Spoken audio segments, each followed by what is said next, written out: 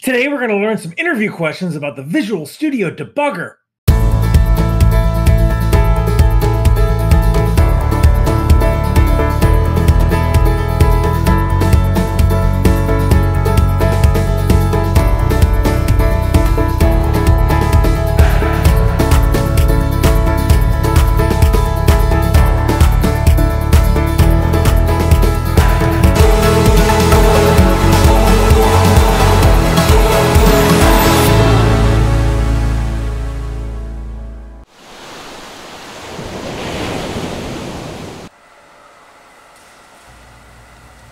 Hey rookie, I'm gonna put you on Georgia Avenue today, down by Silver Spring. Oh, come on, Lieutenant. You told me that you'd give me DuPont Circle. I'm ready for it. Listen, I can't put a rookie on DuPont Circle. You're too close to K Street. Some of those statisticians during the day, it gets crazy. Now, no rookies near K Street. Trust me, this is where you want to be. All right, I'll do it, but I won't like it. You'll enjoy it.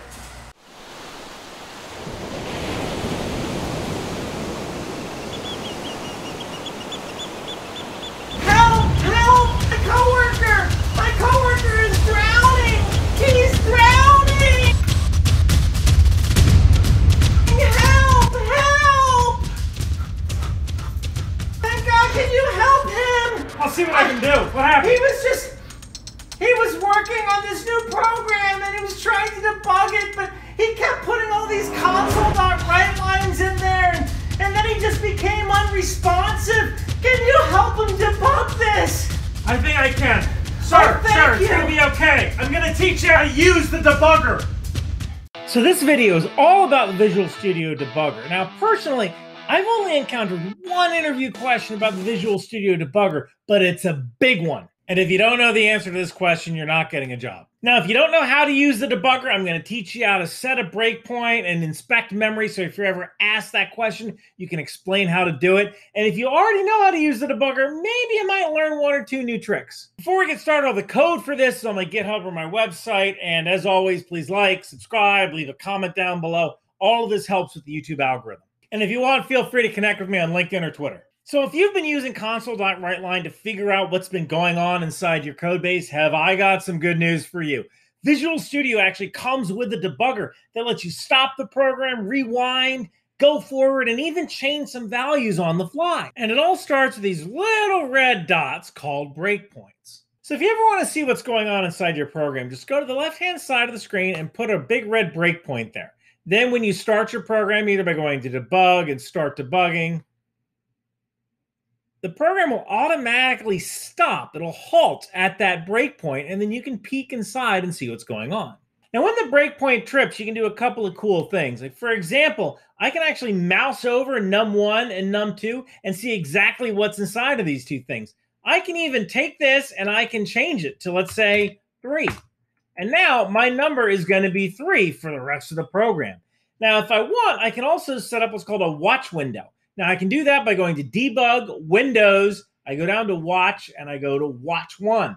Now, I can add these items in here, num1 and num2. And as I step through the program, I'll be able to keep an eye on how those variables are changing inside the watch window. Now, you move through by pressing F10 and F11. F10 steps over an item. So once you break, you press F10 and you can move to the next line, essentially stepping over what you're doing. If you want to step into something, press F11.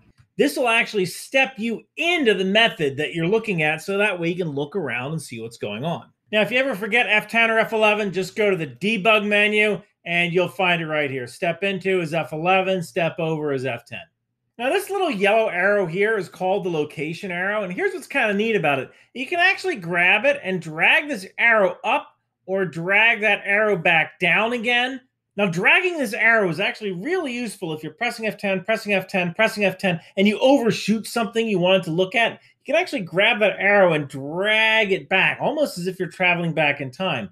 Word of warning, though, dragging it back or forward doesn't actually undo or execute any code. So if you were expecting some kind of result, you might get some really weird bugs. But knowing that you can drag that arrow back is really useful if you overshoot something and need to see what you did again.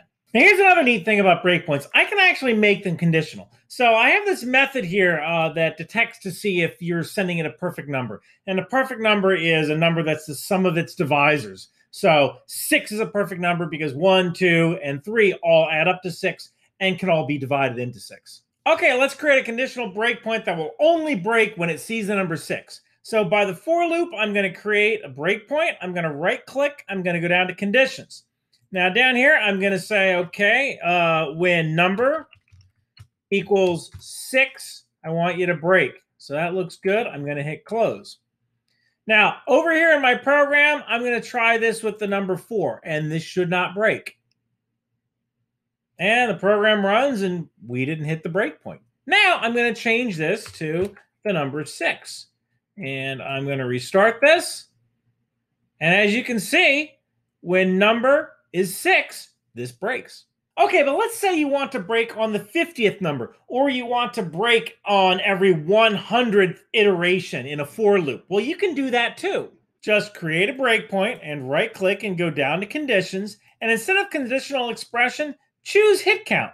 And then you can make the hit count equal to, let's say 50, or you can have a multiple of 100 and break every 100th for loop iteration. Okay, let's say you spent all this time setting up your breakpoints and you don't want to delete them when you run your program to check to see if everything's okay. So you can disable them. In order to do that, just right click on the breakpoint and check disable. None of those breakpoints will be hit. And you can also manage your breakpoints by going to debug, windows, and breakpoints, and that'll bring up the breakpoint window. And you can enable them or disable them at will from the breakpoint window. Now, a big program might have hundreds of breakpoints, so it might be useful to know what these things do. So you can use this label column and just right-click on the breakpoint, go down to Edit Labels, and then type in a new label, like in this case, say, perfect number. Click Add, and now you can label every breakpoint that's in perfect number. That way you can find it quickly. Now here's something that's really cool. If you've ever had to send something to the console or send something to the log because you need to see what was going on inside of a program, you can actually do that with special breakpoints called actions. So let's say here I have my perfect number code. I'm going to create a breakpoint. I'm going to right click and I'm going to go down to actions. Under actions, I'm going to give it something here. I'm going to say the function, and I'm going to tell it to write out the evaluated number. Now, when I run the program, my output window shows me the method where this happened and which number was being evaluated, all the way up to when it breaks. And this is super useful because now you're not putting debug information out into something that could go into production. Now, remember at the beginning where I said there's one debugger interview question that would prevent you from getting hired? Well, this is it. What process do you attach to when you want to debug a web application? So the answer to that is w3wp.exe. If you're going to be doing any kind of web programming, please remember what I just said. Attach to w3wp.exe. This is the IIS worker process that handles all the requests that come in. Now you can actually attach to an IIS process that's running on your computer or even a remote computer, assuming you have the permissions. In order to do that, just go to Debug, select Attach to Process. Now down here, choose Show Processes from All Users. Once you do that, you can go to your connection target. You can choose your local connection target, a foreign connection target, but go all the way down your slide bar and you'll find it right here, w3wp.exe, and just hit attach. And assuming your code is the same, you'll be able to debug something even though it's on a remote server. Again, if you're going for any kind of web development job, please remember how to do this before you go into an interview. So to wrap things up, you can use breakpoints on the debugger to see what's going on in your code and even step through it. You can also use the debugger to change variables on the fly. The debugger allows you to set conditional and hit-based breakpoints that only trip when certain conditions are met. And you can use actions to write out information. That way you can see what's going on inside of your program through the output window. Good luck on your next interview. All right, now hold on, guys, hold on. I got one more. To the rookie for making his first save today. Hip, hip, hooray! You know, rookie, a lot of developers, they don't know how to use the debugger and they just start drowning. You did a good job today teaching them how to use that thing.